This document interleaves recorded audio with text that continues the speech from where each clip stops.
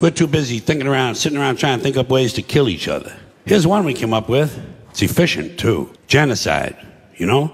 Killing large numbers of people simply because they don't look like you, they don't talk like you, and they don't have the same kind of hats you do. You ever notice that anytime you see two groups of people who really hate each other, chances are good they're wearing different kind of hats. But anytime there's genocide, there are always mass graves. Right? Every time we kill some dictator and go march into his country, we always find mass graves. Thousands of dead bodies of people the dictator killed. And everybody over here gets horrified. Whoa, mass graves, whoa. What's a guy supposed to do with a couple thousand people he just killed? Dig separate holes? F that. The whole idea of killing a large number of people at one time in one place is convenience. Efficiency. Throw them in the f***ing hole. Look at it this way. At least the dictator had the decency to throw a little dirt on them.